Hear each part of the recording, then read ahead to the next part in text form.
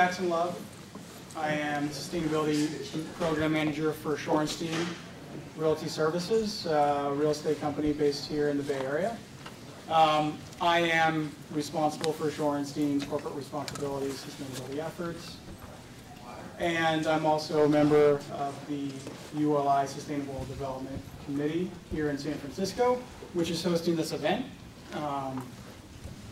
When I suggested the idea 9 months ago of organizing a program on sustainability reporting, I remember looking around the room, my colleagues on the committee, and getting a few looks that said, "Are you sure a reporting program is going to get any people in the room?" But here you are. We got a great turnout tonight. You even made the walk all the way from the BART station, like 10 blocks away. I'm not sure how many of you realized you'd have to make that walk coming out here. But thank you very much for joining us. We have an incredible panel here. I am honored to have been able to assemble these folks in the room with us. And I'll let Heather introduce them in a few minutes here. But just to kind of set the framework, I wanted to talk about what we are talking about, what we aren't talking about. So sustainability or corporate responsibility has evolved and grown in importance over the last several years. We are seeing in the real estate industry increased interest from investors, from tenants or occupiers, and from local governments and communities wanting to know what companies are doing on sustainability. Are their buildings being operated efficiently? Are they making the right sort of investments that make these assets sustaining performance for the long run? And are they at the corporate level, which is what we're really focused on here, do they have the right governance mechanisms in place? Are they good corporate citizens in the community? And are they making reasonable efforts to improve the environmental performance of the buildings that they develop and operate? So we're not going to focus on LEED or Energy Star or the asset level rating systems. We're really going to focus on, at the corporate level, disclosure programs, that frameworks that have emerged as being specific to the real estate industry, or more broadly to many industries, GRI, CRESB, et cetera. And my notes. So I am going to introduce Heather now. Heather Gadonniex, did I get that right? Yes, good job. Is the Director of Sustainable Building and Construction for ThinkStep, a global software, data, and services firm that helps organizations succeed sustainably. She's a seasoned strategist with over a decade of experience developing and leading international product marketing, business development, and product development initiatives for startups and large multinational organizations focused on the intersection of sustainability, technology, and the built environment. Clearly a great resume. She actually came on to the panel as our moderator last Friday because our original moderator, Claire Bonham Carter, actually had to be on a business trip in Mexico. Tough place to have to go for a business trip, so we aren't holding it against her too much. But Heather has stepped on. She has great credentials. When I talked to her on the phone, she knew exactly what I was talking about, GRI, CRESB, CDP. So instantly I knew I had a great stand-in. And with that, I'm going to turn it over to her and let her introduce our panelists. Thank you. Yeah, I've done my fair share of work on these different rating systems, both buried in Excel spreadsheets and software tools. So I was delighted when Jackson called and asked if I could help moderate the panel. So thank you, and thank you for pulling this together. As Jackson mentioned, I'm Heather Gadonniex of ThinkStep, formerly known as PE International. I just want to put that out there. Some of you may have seen the brand change. It happened last Friday. So we are the same company, but we do have a new updated look and feel. Just a few housekeeping items before we get started. Take you through the flow of the evening. We're going to have 5 minutes for each presenter, and then dig into a question and answer session that will last about 20 minutes. From there, we'll take questions from the audience. So please jot down your questions and your remarks. We look forward to an engaging dialogue with all of you after we get through the initial presentations from our speakers here. I just want to get a gauge of who's in the room. So how many folks do we have in the room that work at the investor level? How many investors? Okay. And how about developers, builders? Great. And property managers or asset managers? Sustainability consultants? Excellent.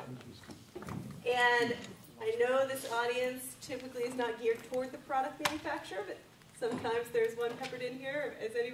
Yeah, there you are. All right. Knew there had to be one.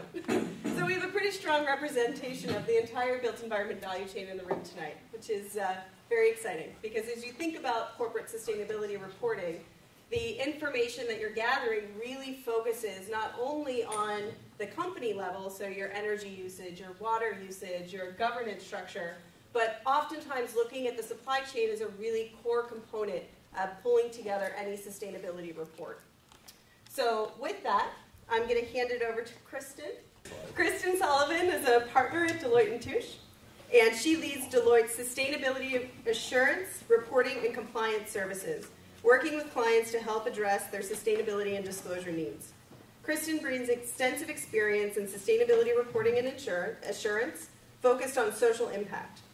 Kristen leads Deloitte's effort around social impact investing, specifically focused on Deloitte's services in support of the Global Impact Investment Rating System, or GEARS.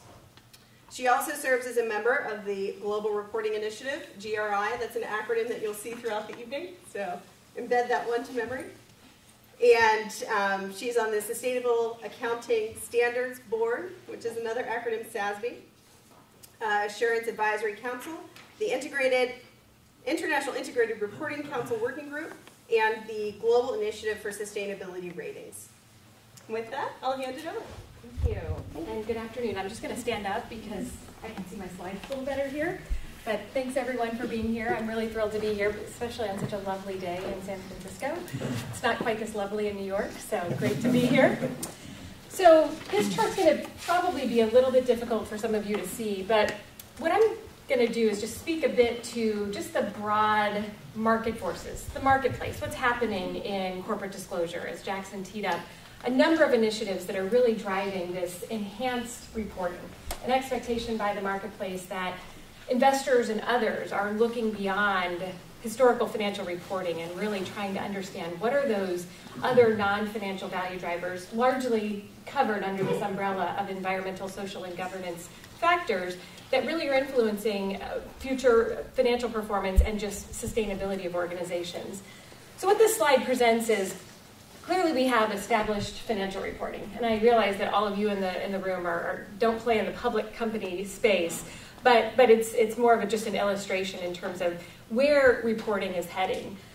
When you look to the right, the non-financial reporting landscape, this landscape is evolving rapidly. There's a number of initiatives. It's the alphabet soup of the standard setting and reporting initiatives that represent drivers of the supply of data to the marketplace. So standard setting initiatives that are looking to advance standardization, transparency, consistency of reporting of information under this broad umbrella to the marketplace. So that's where we've got the Global Reporting Initiative, the Sustainability Accounting Standards Board, among several other initiatives. These are just illustrative. Then you've got, on the demand side, what are the initiatives that are really trying to spur the demand for this information? Investors talk about the interest in this form of information as critical to decision making in terms of really evaluating an organization's performance, but the absence of consistent and standard and comprehensive and accurate information is really, serving to perpetuate what's called this information gap in the marketplace. So you've got the Dow Jones Sustainability Index, CDP, the Global Initiative for Sustainability Ratings, and then we're going to drill into what does all of this mean, from from an industry perspective. That's what you're all interested in today, right? How does this impact the real estate industry, and how are some of these developments really serving to not only reflect the expectations of the marketplace, but ultimately will become more de facto expectations. So clearly SASB, their whole premise is industry-specific standards and disclosures. The Global Reporting Initiative has a sector supplement that helps guide an organization within the real estate sector. We know it's a broad definition in terms of the players. And then we're going to speak a little bit more later this evening, around the role that GRESB, or GRESB from the European definition of the traditional American definition, and speak a little bit to ULI Greenprint. This slide just illustrates there's a number of, under this concept of materiality. What is important? When you think about materiality in the context of non-financial reporting, it's really the subject matter. What are you reporting and why? And your audience, to whom, and who cares about it? And what would actually influence their decision in terms of how you go about collecting, analyzing, and reporting that data. Some recent research that came out just focusing on the top key sustainability topics reported in the real estate sector. I know we'll speak a little bit more about that as we move through, and I only have 5 minutes, so I'm not going to spend a lot of time on that. As far as just, again, under this kind of stage setting of the broad landscape and the evolving landscape, what's really motivating organizations throughout the marketplace to disclose? Clearly there's some very well understood drivers in terms of just how this whole landscape is evolving. Transparency, whether you're a public company or playing in a private setting, the expectation by stakeholders for information around how you're creating value is critical. From a competitive risk mitigation perspective, and brand and reputation. A lot of, I think, the evolution of sustainability reporting has emerged and really evolved based on this expectation, this kind of, trying to meet external stakeholders' expectation, and it's moved to kind of a compliance mindset. I think increasingly companies are seeing the value that this type of activity, and you can't measure what you can't manage what you don't measure. So really looking at the culture, the reputation, the ability to just really create value through this form of reporting. Clearly, public companies are exposed to extra expectations and in terms of the nature of the public markets, and private companies more so have the opportunity to use sustainability as the real value play, right? Like demonstrating the value as an organization and helping that, or so that can help to serve as a differentiator. And then just a minute on this concept of assurance. So the term is largely misunderstood in this landscape, but I think that the point being, and we'll talk, I think, a little bit with the other representatives on the panel, the fact that if you're going to report this information, and there's an increase in the supply of this information to the marketplace, increasingly sophisticated users of this information want to make sure that it's reliable, it's accurate, it's complete, it's actually going to inform a decision. And so we see a movement towards, and we clearly operate in the space, we're a professional assurance provider, around the increasing demand to demonstrate commitment that you've reported, you've put all of this effort into a communication to stakeholders. It's reliable, it's credible, it's accurate. And just a number of areas where assurance on this sustainability reporting increasingly has added benefits to companies that generally think this is just something to tack on to the exercise that I go through, but it actually serves to identify opportunities where perhaps processes and controls could be improved, and actually the company can find greater value. So it's not just kind of to meet an additional external stakeholder expectation, but really there's a tremendous amount of value that organizations can find from obtaining assurance. So I'm going to pass on the clicker here, and would look forward to questions at the end of the session. Thank you. You really touched on a few important points there. When we deal with clients implementing software to track a lot of this metric data and report on these informations, we really talk about 4 key factors: mitigating risk, improving brand value, decreasing cost, and increasing revenue. So as you start to deal with the assurance involved with sustainability reporting, how do you see that practice evolving within your organization as the uptake of sustainability reporting accelerates? I think from my organization's perspective, clearly the demand or the increased recognition of the value of assurance will drive the need for our services in terms of, and I think that's a good thing for the marketplace. I think the role that traditional auditors play in the capital markets is one of instilling confidence, and transparency and efficiency in the marketplace that's essential to transparency. So I think we will continue to see the focus and the uptake of assurance at a moderated pace, but again, I think it will track closely with and likely accelerate even more quickly as we're seeing reporting accelerate, because it's very fundamental. If you can't rely on the reporting, then of what value is it? Right, exactly. Credibility is key in this space. Yeah, thank you. All right, up next we have Gary Holtzer. Gary is the Senior Managing Director and Global Sustainability Officer for Hines. Gary, as a member of the Office of Investments, responsible for various separate accounts investing in real estate in the United States and Canada. He is responsible for overseeing and coordinating Hines' sustainability efforts worldwide. The sustainability report that you see on your chair here is Gary's making. You led the development of that. So please feel free to take a look at that. It's a real-life example of what a GRI report looks like. And with that, I'll hand it over to Gary. Sure, thanks. So I'm here as someone who takes all of what you just heard from Kristen and says, okay, how do we actually do this? How do we implement this at a firm? How do you get your internal stakeholders on board and decide that this has real value?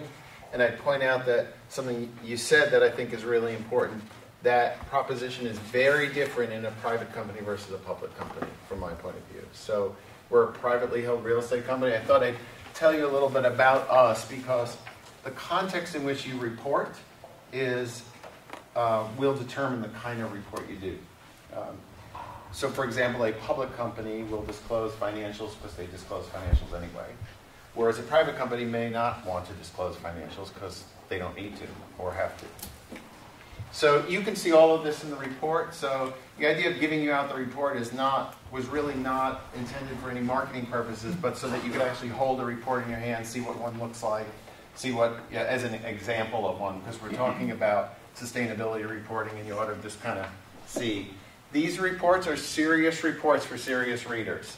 They're long, and if you want them to be something meaningful or GRI compliant, for example, there needs to be a lot of content in them. You have to cover a lot of ground to be able to be certified. So Hines is a global organization. We operate in 120 cities in 18 countries, 3,500 employees. We're a big vertically integrated company. So we develop, we manage, we lease, we buy, we sell, we kind of do all of it. And so in that context is really what drove us to do the report. Because what we concluded was that our sustainability program was a collection of activities that were happening all over Hines. And we needed to pull them together in one place and tell the story of what sustainability means at Hines, because it's the operating engineer in Barcelona, and it's the property manager in San Francisco, and it's the development manager in Beijing, and they're all doing sustainable things and good sustainable practices, but it wasn't in one place to tell the story. So you can flip to this in the book and see that. We have a commitment to green certifications. We have 390 green certified buildings. Certification has sort of become pro forma now. I think it's a placeholder for Class A. It's sort of an expectation, which sort of leads you to the next question of what's next. If as you walk down California Street, if every building has a LEED label on it, that's terrific. That's real progress. But what's next? We can't do it without our employees. We're very employee focused. In fact, our next report that Adam Slackman, who's my colleague here, and I are working on is going to be completely employee focused, because it really is a collection of efforts of people. And as real estate professionals, virtually all of us, whether you're an architect or an engineer or a consultant, your assets are the minds of your people, the capability of your people, and a few tables and chairs and computers. As part of this report, and this would be interesting to you, and I think could inform some questions you might ask us as a panel later, flip to the very back cover of the report, if you would. Open up that back cover, and you'll see this. So we were interested in knowing what other stakeholders in the real estate space thought was next for sustainability in the built environment.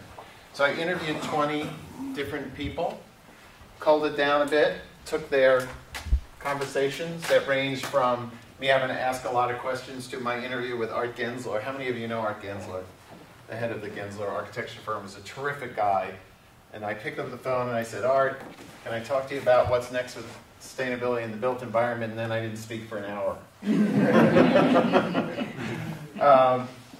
And this kind of boils it down, and there are definitely some themes here. And one of the, I think, big and important themes is we need to spend a little less time making people that are really good at this better, and spend more time making people who aren't good at it at all good. And we're constantly striving to go from, LEED silver to LEED gold to LEED platinum to squeeze out that last little point. When for every, Hines and Shorenstein and Tishman and all the, companies, the Googles that really care about this stuff, there are hundreds that are not doing enough. And we as a real estate community, as leaders in our industry, have to try to figure out how to get those people under the tent. So why don't I stop there? Great, thank you. Yeah, it's an extremely impressive report. On that note, Hines has been fairly successful integrating sustainability into its overall corporate culture. What do you think is driving that? What's the secret to success there? It's Gerald Hines. He was, Jerry Hines started the business in 1957. He was an engineer by training, an HVAC engineer. The story goes, he's still involved in the company. He's 90 years old. He's just remarkable. The story goes, he graduated from Purdue as an engineer, and his fraternity brothers were going to Houston, so he went to Houston too, and he became an HVAC engineer, and then he built his first little one-story building for Whirlpool, and the rest of it is the story. But we were tracking energy in our buildings since 1962 or 63. Wow. And because Jerry just, he was a child of the Depression, and he realized, a penny saved is a penny earned. If we can run the building slightly cheaper, then that's a good thing. Right. So it's so ingrained in the culture of the firm that it wasn't a giant leap to take. So, in some ways he made it easier for us. I think the expansion of the definition of sustainability has been more of a sell. The E part of ES&G is easy. Everybody gets that. The S and the G part is, how did that become part of being green? It's sort of, you have to kind of explain that. You probably see this all the time. But we've got a commitment to the communities we build. We really believe that when you place a building in a city, it's going to be there for 100 years, and you better do that responsibly if you want to protect your reputation. So I think it really just started with our founder. Fantastic, thank you. That's a really great segue into Dan as well, the additional metrics that go along with sustainability. Of course, environment is a massive portion of sustainability reporting, but we also look at things like social impact and financial impact. So with that, I'm going to hand it over to Dan. We've heard first about the big picture and how all of this is coming together with various reporting systems. We've then learned from an operator, a developer who's actually using the GRI system to produce sustainability reports and communicate what they're doing internally so well to their audience. And now we're here from Dan Winters. Dan is with GRESB, and he has responsibility for furthering GRESB's international scope by engaging institutional investors throughout North America, establishing industry partnerships, and expanding GRESB's coverage amongst REITs and private equity firms to depending on where you are in the world, some people say GRIS. My European colleagues, they always correct me. So if you hear that, it's the same rating system. GRESB is an industry-driven organization committed to assessing sustainability performance of real estate portfolios around the globe. Institutional investors use this dynamic benchmark to engage with their investment management teams, aiming to improve the sustainability performance of their investment portfolios and the global property sector at large. So Dan, with that? So GRESB is a European company based in Amsterdam. If I use the word GRESB, I get a €5 fine. Fortunately, I've got the exchange rate. Please don't tell that to my colleagues. No, I'm on film. This is great. Right. So I must say GRESB, and you will hear me, and so we will all practice this at the end. GRESB. So I want to talk about just really high level. What is GRESB? Who is it for? And then I've got a couple slides on what the impacts are, something that I find to be particularly interesting. So GRESB measures from a portfolio level on down to the asset level the ESG factors of a portfolio. It could be a private equity fund, or it could be a listed company. The idea is that there's one consistent approach regardless of how your corporation is structured or how the investment vehicle is structured. And it's used by investors to scrutinize their portfolio and engage with investment managers. So it basically creates a conversation on ESG metrics. GRESB is a survey. We'll talk about this in a second. And it goes out on April 1st. We're going to be opening up the 2015 survey, and it's a 3-month window for companies to respond. And so when companies do respond, what they have the opportunity to do is say, here's the best practices that we are implementing, right? And Gary teed it up so well. Hines has this baked into its DNA. Hines would do very, very well on the GRESB survey. And it allows companies to look at themselves in comparison to others that are like them. So if you have an office investment fund, you can compare yourself to other office investment funds and understand where you are. So I've got some graphs on that. But importantly, I want to talk about the mission, right? The mission of GRESB is to enhance and protect shareholder value, right? So we're here for the investors, and Jackson lined this up very well, where he's got, the different perspectives. So I bring the investor perspective, and investors care a lot about this information. So from a GRESB standpoint, some metrics, we've got 46 major institutional investors who are our members, and they are the ones that are very interested in this information from REITs and private equity funds to say, what are your ESG practices? Are you integrating best practices into your investment approach? And so there's $5.5 trillion of investment capital that is represented by these investors. The survey it's answered by 637 companies throughout the globe.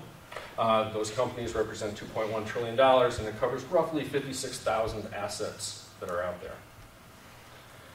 So these are just some logos to give you an idea of who the investor members are. When I look at this, and so my job here is to really engage with the North Americans, because this has been a European and Asian-driven phenomenon. It really started with the Dutch pension funds. And there are several big institutional members here in the United States, Texas Teachers, and one of the large consultants, Townsend Group. But some very significant folks here, C.B. Richard Ellis and Conan Steers from the REIT side here in the U.S. And then on the company and fund manager member side, it's kind of the who's who of institutional investors. So this is, GRESB was started in 2009. It's become, I'd say, a very important part of moving the conversation forward on ESG. So the objectives, there's 4 key objectives with GRESB. We want to create some actionable transparency for investors. The idea is portfolio level ESG, from here on down into the assets. Comparative analysis and communications to allow the respondents to say, hey, we're here, all of our other peers are over here, we're implementing all of these best practices, and that's why you should choose us as a investment manager for your dollars. And then obviously our mission is shareholder and stakeholder value. The survey touches on 7 different aspects, and then there's one optional aspect to the extent that a fund or a REIT is engaged in new construction. So it gives you an idea of sort of the thematic questions that are asked. So I'm going to flip through these slides, and you're going to see them move, and then I'm going to go back and we're going to do it again. So this is 2011. of the survey respondents. And to me, when I look at this, it looks like taking a paint can and throwing it at a screen, right? Scattershot all over the place. The idea is management and policy, implementation and measurement. So typically in 2011, when you get this survey for the first time, you're like, whoa, look at all these questions, 46 questions, it's taking a long time. We need to hire somebody to come help us. And so this is what those results look like. Okay, so watch 2012, grouping, 2013, moving, 2014. It's pretty interesting. But let's do that again. So 2011 was, look at all these questions I'm being asked. Maybe perhaps we should implement some policies, figure out what our management processes are internally. So the next year they get the survey. Seems like some impacts are happening with a lot of respondents. It starts to move up. And people want to be here. They want to be the green stars, right? This is, I'm doing really well in policy and I'm doing really well in measurement implementation. More people taking the survey, more movement, and then a big push over into the implementation and measurement side. So I look at this, I see a lot of progress. Here's what that looks like, together. And so it's been very helpful to moving the industry forward. We're here for the investors, and to the extent that this really becomes part of the investment conversation, I think that's a very positive thing. So with that, I'll take your question. Great, thank you. It's really exciting to see the positive development that GRESB is having. Notice I said GRESB, not GRESB. I get to take my €5 back. Yeah, it really is, because it's not just a reporting system, it's a continuous improvement system. So, given this past trajectory, what do you see the outlook for not only the survey and the reporting system, but the adoption in the next 5 years? So the survey this year has been held constant, and the idea is to give people the opportunity to look at what they did last year, to answer the same questions this year. And then there are some additional questions in there that we call pilot questions, so that will help it continue to move and change over time. I see the big opportunity, quite honestly, in North America, because when I look at the respondents and I look at the investor base, it's been a phenomenon that's been driven by the EU and the Asian markets. So getting more uptake here in the U.S. Is certainly where I see the growth, and I see a lot of blue ocean and fertile ground to make that happen. Great. Thank you, Dan. All right. Next up is Helen Gurfel. And from Helen, we're going to hear about two things. One, how do you rally a disparate group of organizations together toward a common goal? And also, how do you implement software systems to measure and track the performance indicators you need to report on the majority of these surveys and reporting systems we've been talking about today? So Helen is the Executive Director of the Urban Land Institute Greenprint Center for Building Performance. Greenprint is an alliance of leading real estate owners, investors, and strategic partners committed to improving the environmental performance of the global real estate industry through measurement, benchmarking, and knowledge sharing.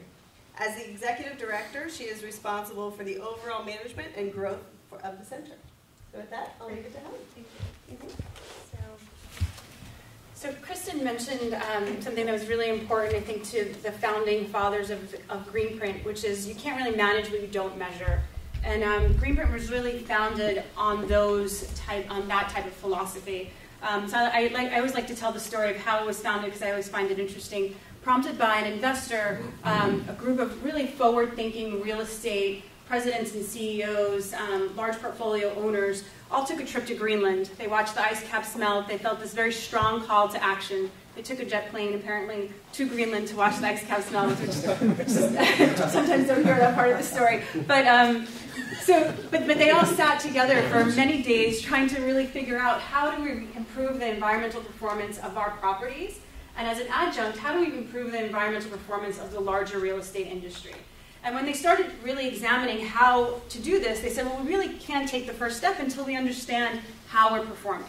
And so they originally just started benchmarking against each other. They started collecting data on individual property performance and benchmarking against one another, benchmarking within their portfolios on a localized level. And that's how Greenprint the birth of Greenprint about 5.5 years ago. So we are as you mentioned, a consortium of global real estate owners. We are 36 proud now, and I'll show you a few of them. And really the mission is not only to really understand the performance and improve performance, but really to figure out carbon reducing strategies that create value for the portfolio and create value for your properties.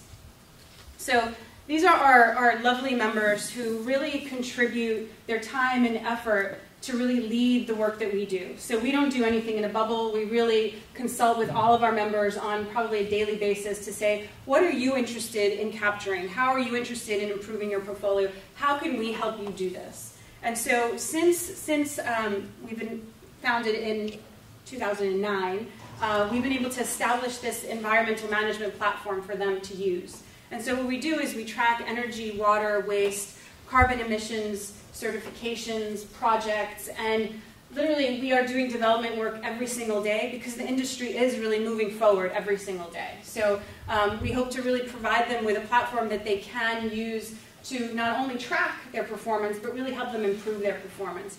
So we capture their energy, waste, water, refrigerant information. We do a variety of validations and checks to figure out if they're plausible. We get back to them to say, are you sure this is the right data? You know, it seems a little bit out of line, and we work with them to improve it. Some of that is very is implemented already in the system technically. Some of it is a lot of the work that our team does. And then, of course, getting to the reporting piece. Since we have all this data, we're able to help them do a lot of reporting, whether it be for GRI or CDP or GRESB. So for about 80 or so funds last year, we helped our members respond to the energy portion or the environmental portion, of GRESB. And then we get to the analytics to take that data, and now you're able to benchmark. Energy Star is fantastic. US-wide program, and now using Greenprint data, you're able to do benchmarking at the very localized level. To say, we have, for example, 260 buildings in San Francisco. I want to see buildings that were built of this age stock that are this large in the office sector, and then you can actually see how your building is performing, and all of that is online. And so since we have the data, we're able to then do a variety of other things. And so, for example, one of them is looking at how environmental performance ties to financial performance, or really figuring out what those best practices are that our members are improving their performance of their properties. We often reach out to them and say, how are you doing this? Or we also have a projects module that captures how they're doing this, and we're able to bring best practices and case studies to the larger real estate community. So with that, I just want to bring up one point. There's so many global standards out there today. And so one of our members, we recently went through a process of reporting last year, and he said, something has to give, because he said, well, for this specific fund that he was doing, he said, I have 28 pages of financial reporting. I have 108 pages for sustainability reporting. And so the time that a lot of these sustainability, and I hear this every single day, the time that sustainability directors are spending on reporting is disproportionate to the time that they're spending on actually improving the properties. So there's something I feel needs to happen here. I'm not sure what it is, but I think as a community we can figure it out. Thank you. Great, thank you. It's a great point, and one that's near and dear to my heart. I used to work for a product manufacturer, and I had the lovely job early in my career of responding to the 27 different surveys we would get from different owners and operators wanting information for their own sustainability reports. And it always boggled my mind why we could not streamline this process. So in that vein, do you think it would be helpful to streamline reporting? And if so, what are your predictions of how that can be done? Yeah, I think it's a challenging question and a challenging process for streamlining it. I think by having a one platform where industry leaders can agree to what they want to capture. So I really like the program, for example, that SASB is doing, right? Figuring out, the 14 or 15 things, however many they end up with, that are material, right? Figuring out what those are. We report on those, and then kind of, if organizations want to go beyond that, that's great. But I think that having one set standard, I think, would be really helpful. Mm-hmm. Yeah. So maybe we'll take a few questions here, and then we'll open it up for Q&A in the audience. I think I would like to start on the performance improvement side. So, Helen, you did mention something very interesting about people spending all of this time on reporting and not a lot of time on performance improvement. But earlier in your presentation, you talked about the work that you're doing to help organizations reduce their overall carbon impacts. So can you talk a little bit about that as well? Sure. So, so we communicate at all levels of the organizations within our membership organizations. So, for example, the C-suite of a lot of these organizations would be on our board, and then we communicate to all the sustainability directors. And so if you get 30 or 20 sustainability directors in a room and are able to pick almost any topic to get them to convey really in-depth knowledge on almost any topic you choose is really powerful. And we've been able to do that in larger groups. For example, several times a year we'll pick a topic. We'll get speakers from within our Greenprint community to come and address specific topics, whether it be reporting, whether it be solar roofs, or what have you. People that have actually done the projects, and they've done many of them, and they really are experts in the field. And if they're not, and if we don't have that within our community, and there's still really great interest, we get an external speaker to come in and kind of educate the group on this process. And then what we also do is in much smaller communities, for example, we had a new member last year. They were interested in 15-minute data interval data capture. He said, I've interviewed 8 companies, and I still have no idea who to select or how to do this. And so what we were able to do is, since we do have such really wonderful companies that have really gone above and beyond in some of these areas, we were able to establish a small meeting for him to meet 2 other portfolio managers who have actually done this type of work. And then he walked away from that meeting really understanding what kind of software he was looking for, what kind of hardware he was looking for, and really knew the direction that he was headed and really knew the results that he was trying to achieve. So we try to do it both in the small groups and the larger groups. And then the other piece that we do is, since we're capturing projects, which is so not only this is my energy consumption for the building or the meter, but we also capture, for example, a lighting project. This is what I thought this was going to cost me. This is what it ended up costing me. This is what I thought the environmental benefit was going to be. This is what the environmental benefit is. And we capture a variety of other questions in there to say, okay, well, where does the benefit go to the tenant, to the owner? How do we measure and validate this information? And so while that type of information I think is really useful to the individual owner, I think in aggregate it's really useful to the industry, right? So when you can say you've done 400 lighting projects, and it came out in a statistical level of certainty that the results were 95% within that correct range that you were anticipating, that creates more, it becomes less anecdotal and more serious in terms of, I know I can go to my steering committee or investment committee and I can get these types of projects, similar types of projects approved within your own portfolios. And then I think that also adds, on the financing side, financing for these types of projects has been challenging for a variety of reasons. But if we can make it more simple, right? If you can take out some of that ambiguity or that uncertainty in terms of that this project will actually work, potentially more financing organizations come to the table and are able to underwrite these deals that are normally hard to underwrite because there's so little. Mm-hmm. Great. Does anyone else have any thoughts on that? How reporting improves performance overall?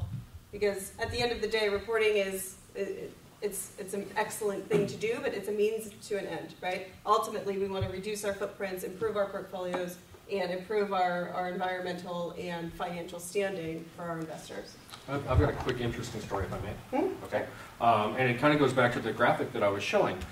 There's a large REIT in my mind that I met with in January, and they started with the GRESB survey, and they were, first couple steps on this journey. Well, last January, this is their 4th year having gone through this, and they were terribly excited and saying things like, we now have these management processes in place, we're doing 15-minute intervals, we've benchmarked in Energy Star all of our buildings, and you brought us down this path. And they were eager to join as members and continue on this road. So to me, that's very gratifying because you can see it over time. You get this thing, it's like, okay, right, they don't have it baked into their DNA, but now after 4 years, it is. It's getting there.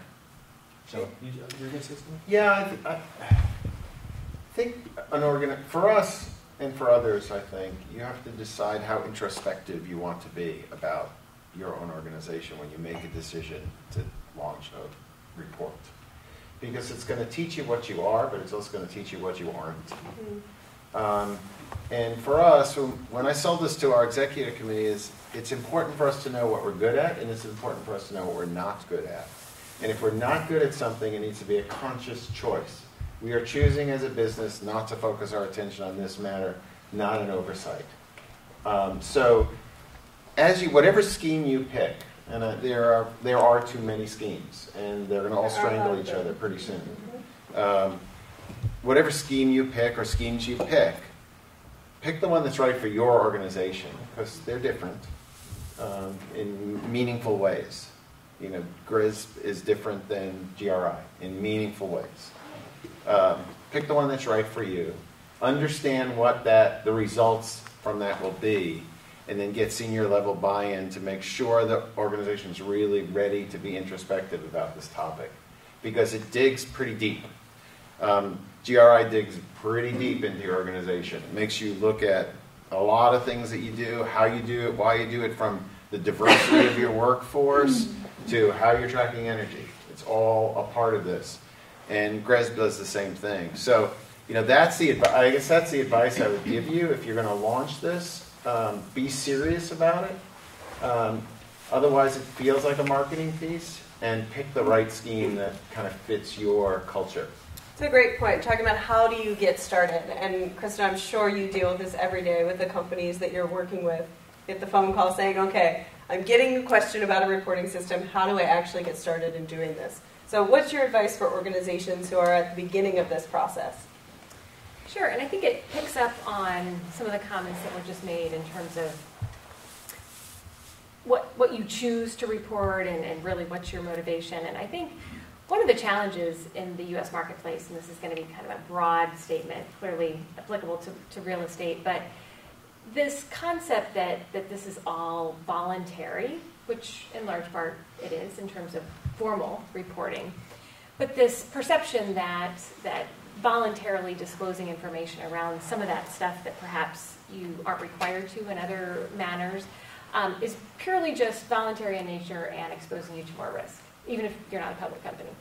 And so I think where we're seeing the shift in the marketplace is this recognition that once you start reporting, whatever your motivation is, I would say the largest driver of work for us in terms of companies calling and saying, come help us, are shareholder resolutions. Prepare a GRI report. What's a GRI report? Where do I begin? And I think there's a lot of this whole concept of this is just something nice to have. It's going to cost me money, and this is not my priority right here, right now. But once companies actually get into it and recognize it's a continuous improvement journey, you don't have to get to a G4 report in year one, and actually it would be shocking if you could, that you start to realize the cost reduction that's possible, the risk mitigation, the revenue enhancement, really just thinking about the fundamentals of business. Once you actually get into the whole premise of sustainability, non-financial reporting, there's a tremendous amount of opportunity that's realized almost immediately. So I would say when we work with companies, it's clearly GRI is a framework that helps guide an organization through the steps in terms of how do you even define what you're going to report on, this whole materiality concept, right? It goes through a disciplined process of defining the content. Who are your stakeholders? In a very disciplined manner around, we're probably talking to stakeholders, but are we doing it in a manner that actually is systematic and disciplined so that we can generate a report that is something that we continuously update? And so I think GRI serves and has served the market well in terms of advancing standardization of reporting. I think where we're seeing just this convergence of the alphabet soup is what many believe is where GRI has failed to really accelerate drastically reporting in the U.S. The discussion starts around industry-specific information. So the baseline standard of these 10 indicators that you just know you have to report. I think it's going to be a long time before we get there, but I would just say that all of these initiatives just on the landscape are really trying to bring attention to what are the important issues, how do they truly intersect and drive value, And how can that be something that helps an organization build that case and reinforce that case? Does everybody know what we mean by materiality when we talk about that? If I gave you an example, would it help?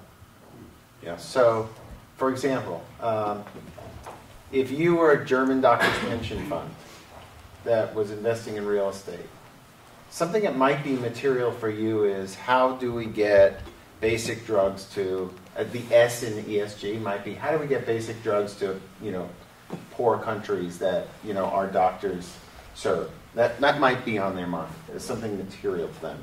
It certainly wouldn't be on the mind of a real estate company in the U.S. We might be, how do we build a building that takes into account the community in which the building is located? How do we build a facade that is consistent with the historic nature of the community? How do we place public art? How do our people give back to the community that they're taking so much from? How do we mitigate groundwater loss? Those kinds of things. So I think the new survey is interesting in that it forces you through a framework, like you said, that allows you to say, okay, this item is sort of not material for me. It's really much more material for someone who manufactures cereal in Battle Creek, Michigan. And this is right for Hines that's building a building in Barcelona, but might not be right for Hines that's building a building in San Francisco. And that materiality, I think, is really helping allow people to adapt the report in a way that's meaningful to them and meaningful to their stakeholders. The other thing I would say about adoption of reports is, I say this a lot, if you want to know where sustainability reporting is, just follow the money. And I think, for me, my opinion is that the leap forward in sustainability reporting is coming from the investors. 10 years ago, if you got an RFP from an investor for a separate account or a commingled fund or a club, there would be no sustainability questions on it. There is not a single RFP that comes from a major institutional investor now that doesn't have 10, 12, 15, 20 questions about sustainability and your company's practices in that area. And it ranges from, how do you report energy to how transparent are you about decision making, how can employees complain about the practices of their company, what are your ethics procedures, all those kinds of things, all falling under the topic of sustainability. I think you probably see that all the time. And this is for private companies as well as public. Public just have these built-in disclosures they have to kind of do anyway, whereas private companies don't.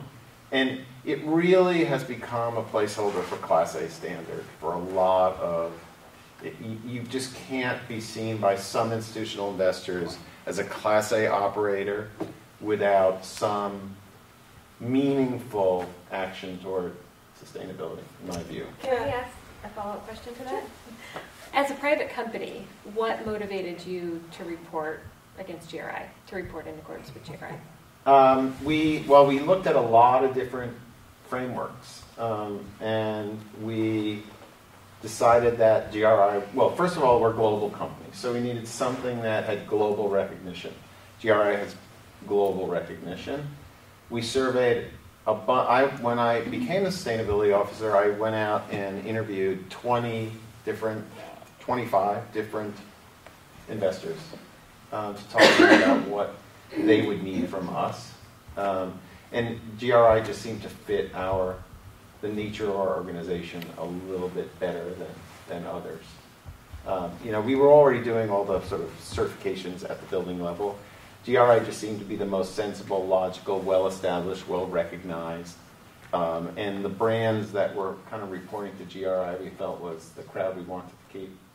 I'm glad you brought the point up about materiality, because, again, it's one thing to have a sustainability report or respond to a survey, but the materiality component really allows you to understand what's important to your business and incorporate that into your core strategy.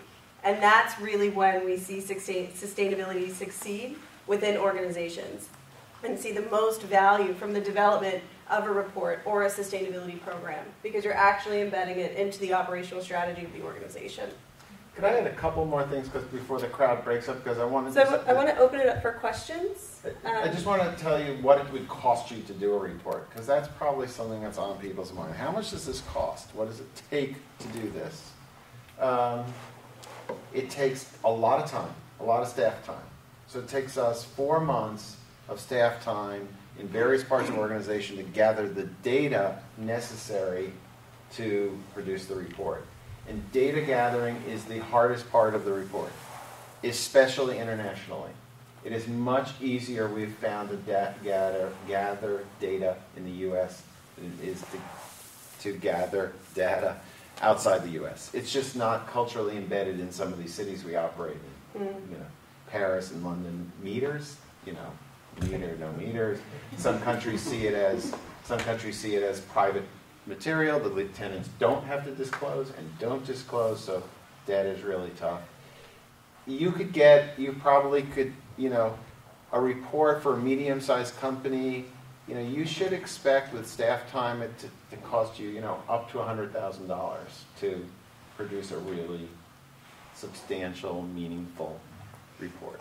So, this is not for the faint of heart. It's something that you need serious executive level commitment to do, and the serious executive level, and you probably see this all the time. Serious executive level people tell the people in the organization, you're going to do this, you can attribute quality data to the report.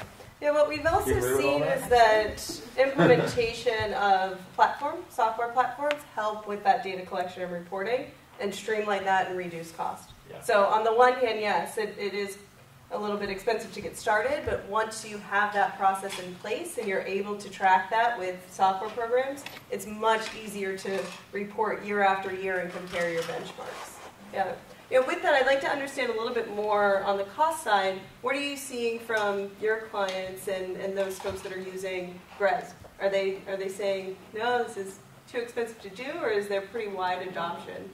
Well, I would agree with Gary that the big issue is getting the data, right? Trying to wrap your arms around the data, particularly if you have a portfolio that is triple net leased or has the split incentives where your clients are, or your tenants, are paying the utility bills. So that's one of the challenges. What GRES likes to do is say, are you sort of directionally correct, and are you implementing things like green leases and whatnot to take steps to get there? We're in a position where we actually give the report, so we don't have to, nobody has to produce the report. We will turn around and share your answers with you and put it into context. So for us, it's really a data gathering. But I go back to the story that I mentioned before with the big REIT, where it's like, this data gathering, it's a big pain, and how are we going to do this? We don't have the system set up, and then you show up 4 years later, and they're like, wow, this is great, because now we're doing this stuff, and we have all this data, and it's really impacted our business, and we're saving cost. So, it's a step in a journey, and then by the time people get down that road, I've seen people pretty happy with it. So let's open it up for questions. I think we have about 10 minutes, 20 minutes left? 15 minutes left. 15 minutes left? All right. You were the first hand. You were the second, so we'll start here. Gary asked about what's next. We're getting to the point where LEED is more or less part of our daily vernacular. What are you seeing in terms of strategy and implementation for WELL and LVC and NZE status? And I shouldn't say just labeling buildings, because I think our labeling buildings is really focused a light on some of the things that we should be doing now. Thankfully, many of us are. And so is it net zero energy? And we did our first net zero energy building last year, and it's not without its challenges. And I think it all depends on how you define a net zero energy building. There are many definitions out there, but the key here is it leasable, commercially viable? There are many net zero energy buildings out there, but if they're a city's effort to build their library net zero versus a Shorenstein property is trying to build a commercially viable, leasable, financeable building, that becomes more of a challenge. I think we can move toward net zero. It's not without its challenges. We don't think right now you probably can do a commercially viable net zero energy building without some government subsidy. You're in one. Pardon me? You're in one. Yeah, but this This is is much smaller scale, yeah. well, it's corporate. It's a single-tenant corporate headquarters building. It's I'm talking about a multi-tenant, 50-story net zero energy building. I think it's going to be really tough to do that. I also, and I'm not giving you more questions than I am giving you answers. I wonder if the path to the next step is kind of one building at a time. So while it's really terrific to produce a net zero energy building, when you think about the path being doing that one building at a time, it just seems like a mountain that'll never get climbed. And I think we have to figure out how to do this on a zone or a city or scalable a way. scalable way. Mm-hmm. So, and one of the biggest barriers to that is our current public utilities. We've got all this infrastructure, and we've got to figure out what to do with it. The energy company, very few utilities allow you to spin the meter backwards. So if you're sending energy back to the grid, they either limit the amount you can spin the meter backwards, or they tell you can't at all. So it's pretty hard to get to net zero energy when you can't do that. Yeah, there's definitely an infrastructure challenge at play there. There is. Yeah. So, I think that we have to try to figure out how to bring the public utilities, which is going to cause communities to face sort of abandoned equipment, and how do we deal with all of that. But when you think about the progress we made in 10 years, I wouldn't have thought 5 years ago we could do a net zero energy building, but we're starting to. Great, thank you. Anybody else have any thoughts on that, or move on to other questions? I just think that, yes, it is hard to do a net zero. Like, having been in the energy industry for a long time and dealing with those policies, like how can we possibly imagine that a 25-story building is going to produce some amount of renewable energy, like virtual net metering and using some sort of warehouse across town to put a megawatt of solar on that you can, in essence, buy energy. That makes sense because they're only using 100 kilowatts inside, so awesome solution. But like you said, policy is just really hard to get around, and common sense is not a priority. Very good point. If we could get biofuel to every building, we could run fuel cells and use biofuel and create lots of net zero energy buildings. So it's the new Twitter headline: how do we become net zero energy? So I think, Charles, you had a question as well. Well, I have about 100 questions, but actually I'll just choose one. And I'll sort of pivot off of Gary's comment about materiality, and recognize that this is an emerging field. It's only about, well, you said 10 years old, but basically 6 or so years old, that's providing information that potentially is being fed back to change behavior. But it's hard to get the data, and it's hard to feed the data back, and it's hard to get people to change behavior. I guess the question I have is, in terms of materiality, one of the other factors that I didn't hear addressed directly is a factor that was just alluded to, and that is it takes more than just the company to create sustainable development. It takes basically action by the utility, by the community, by the land use planning. And in terms of materiality of the community's sustainable development policies, where do you see this measurement device going in terms of creating a feedback mechanism for communities in terms of creating more friendly context for sustainable development? It's a great question. I think LEED ND covers it a little bit, but there are other survey systems that are starting to incorporate more broad brush community and infrastructure information. I think SASB actually has a subgroup that they're working on for building and construction infrastructure, right? Can you speak a little bit about that? Yeah. Well, I guess to your point, you're speaking to how do we start better measuring impact, and then and I think this is an industry by industry, it varies by industry, right? There are certain industries that clearly are so tied to the infrastructure that enables them to operate their business model. I think what we've seen, the standard setting initiatives and reporting initiatives to date have really helped companies to think about the responsibility within their four walls. And with GRI, with the International Integrated Reporting Council, the Integrated Reporting Framework, and SASB, there is more of a focus on this. It's certainly the responsibility within your four walls, but your activities impact up your value chain and down your value chain.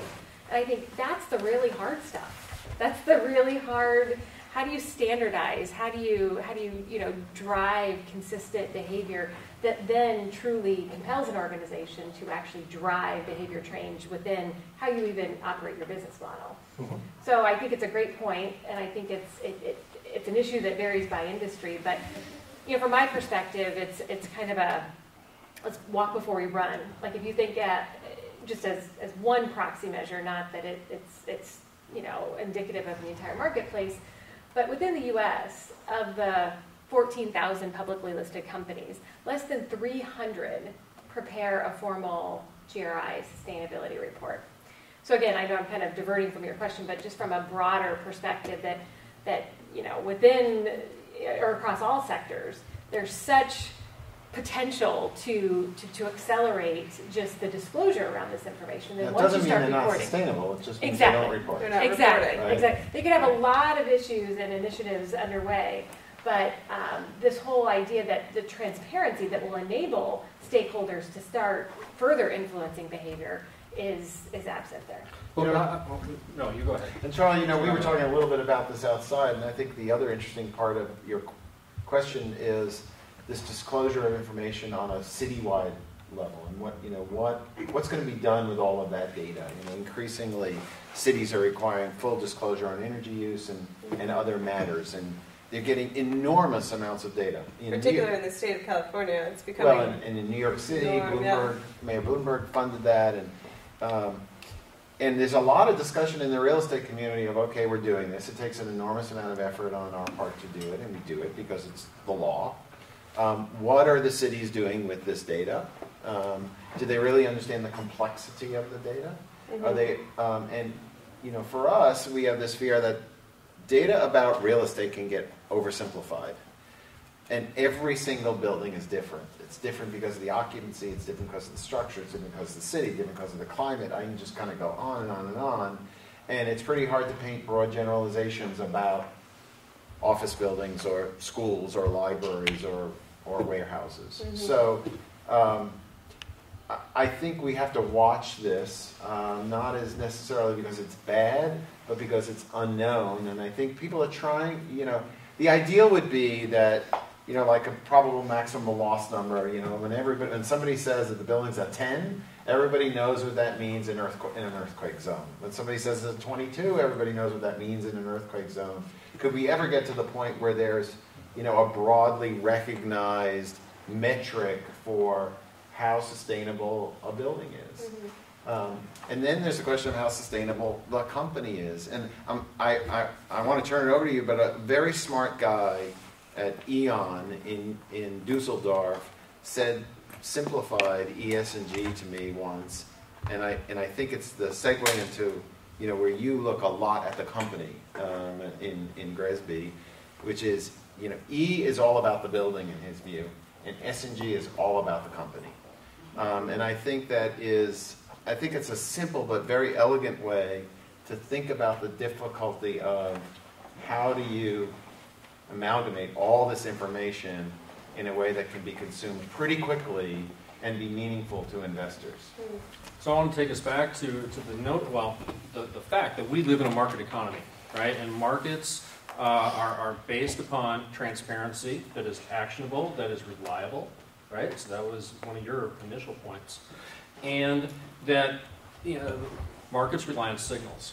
The best signal that we have in our day-to-day is when we drive by the gas station, we see that price. Right? That's a signal. Pricing is a signal. But there are all kinds of other signals out here. A lead flag is a signal. An Energy Star score is a signal. What you get on your GRES, how you're doing on Greenprint, these are all signals. They're signals of best practices. They're signals of engagement. So to the extent that these can be, they don't necessarily need to be boiled down into one number, but they do need to be attributed to value. And as markets can attribute value to these things, that then leads to communities wanting to do these things. So when I was in the Mayor's Task Force for the 2006 Green Building Act, one of the points that I was making was, look, if you do this and you have all these LEED buildings starting to pop up, you reinforce that you are in a gateway market for international investment. So, that's to me always how to bring it home. I'm always a market-oriented guy.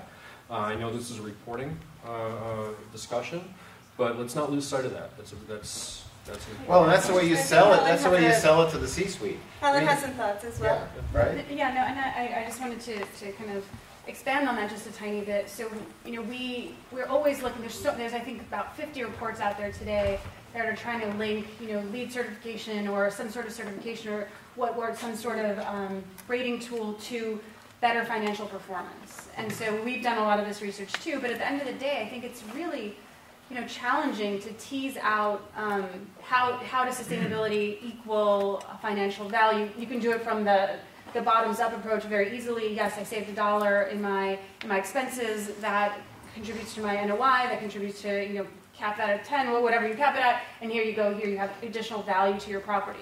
But I think at the end of the day, to your point, I think what it's saying, and what we see in our portfolio, we did some market research, and we linked, for example, 177 buildings, very detailed financial data, very detailed environmental performance data, and linked them together, tried to figure out if there are correlations.